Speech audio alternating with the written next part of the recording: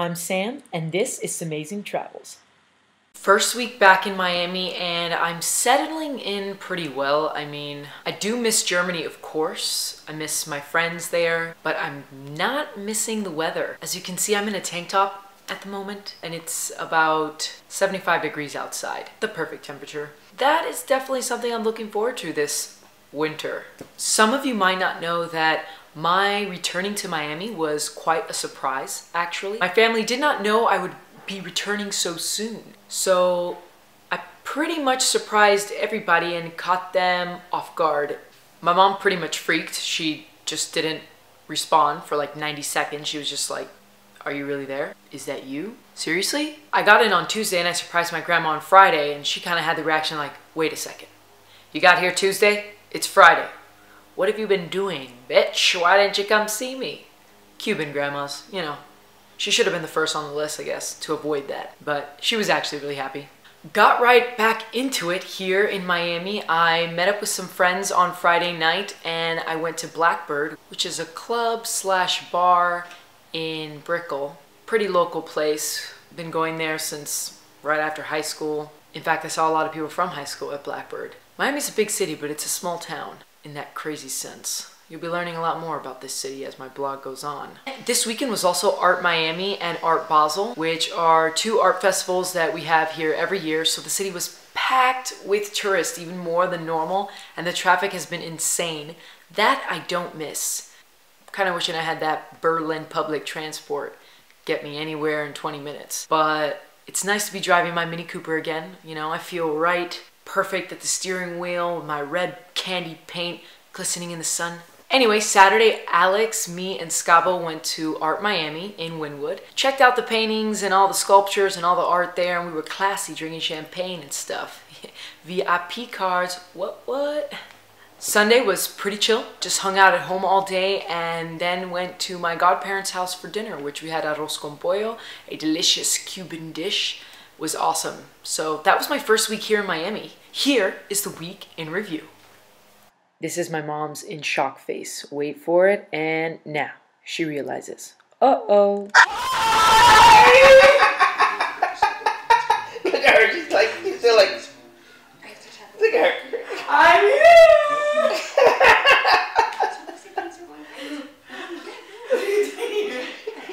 So wrong! Oh my God.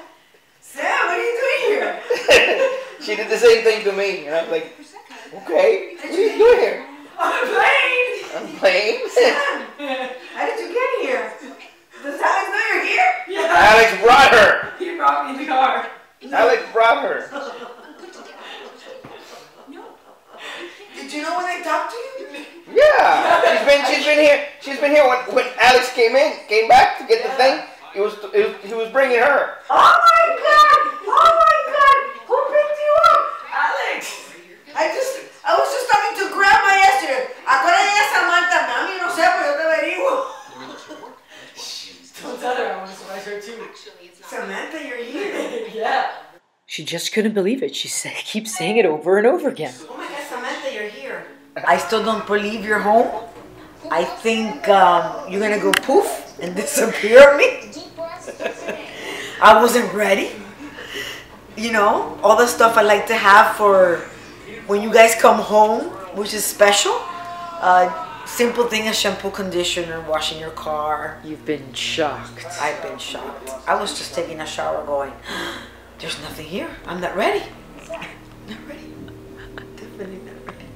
But is it a good experience? Oh, yes. Oh. Now, to surprise my dad, I hid in the trunk of the car and Alex said he needed help with something.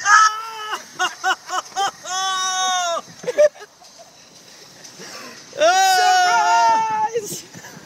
What's going on, kid? What's going on? Hey! You're here. Pretty good, huh? That's good. I needed help with that.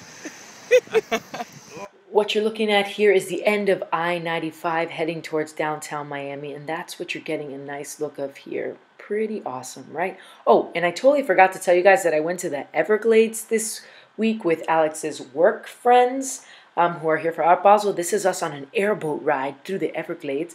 That is sawgrass, which you can survive off of for 30 days. So the Everglades is the slowest moving river in the world. If it doesn't rain, there ain't no water in there. And in the Everglades, you can see a lot of wild animals like snakes and alligators and all that kind of jazz. There is a baby alligator about 2 years old, so it looks pretty harmless. You know, you can hold them, which we did. And that's another one, another baby, maybe 1.5 to 2 years old. But here is a huge one.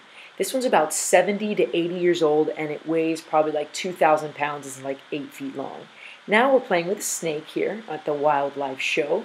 And we all got to pet it. Even though Alex doesn't like snakes, he touched it. I was impressed. Okay, I want everybody to listen to the sound he makes. Wait. Okay. That's just a small portion of what he's capable of doing. This animal can close its mouth with 2,000 pounds per square inch of closing pressure. That is one of the hardest life forces on the planet. Now, 2,000 pounds per square inch can sound one of two ways. Okay? Don't do it. It can sound like that, or it can be a really loud, high-pitched screeching noise coming out of my mouth. Okay? You don't want to hear that one. Alex, Mr. Professional, looking sharp for an interview. Really nice suit we bought, and he looks good in it, I think. Anyway, so this is us at Blackbird, me, Alexis, and Raymond. We've been friends since middle school, so for most of our lives now. And now you are looking at Art Miami in Wynwood. There are just some paintings here. I didn't really take too much video, you know, but here is Scavo and Alex. Woohoo! Oh, and to make Miami a little more Christmassy, we're putting Christmas lights up. Thanks, Alex and Mom. Awesome!